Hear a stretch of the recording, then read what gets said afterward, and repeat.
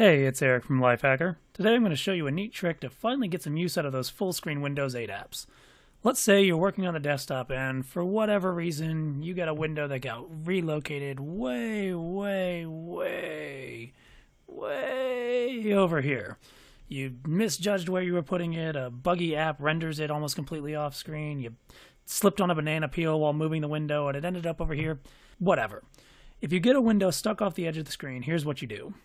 Open up a Windows 8 app, try any of the full screen ones, the don't call it Metro ones, then click at the center of the top of the app.